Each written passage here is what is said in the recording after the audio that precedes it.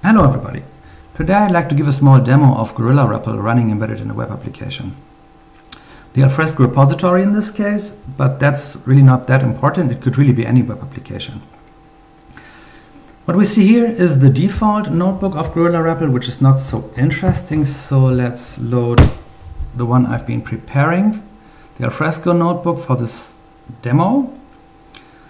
Okay, so this notebook here is about a histogram plot of MIME types along with their count of documents in the Alfresco repository.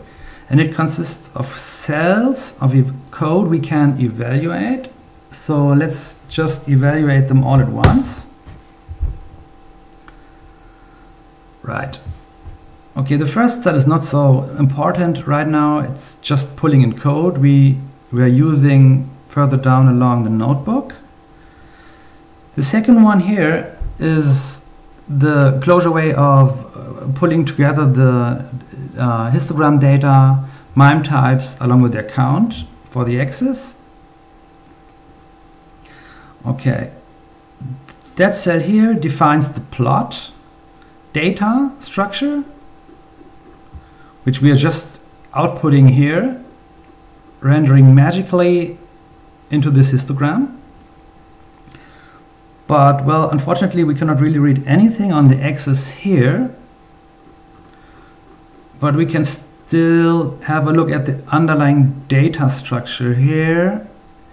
And if you know a little Vega, you may find out that we just need to squeeze in some values in here. So that's what we're doing here. And we can render the histogram again. And well, what we found out is that we have roughly 2000 PDF documents being the lion's share in this repository. So far for the histogram. When you're programming interactively or when you're programming in general, you're looking at documentation pretty frequently. At least this is what I do. So you can ask in the REPL, you can ask for documentation, but unfortunately I didn't bother to write some. But we can still look at the source code anyways.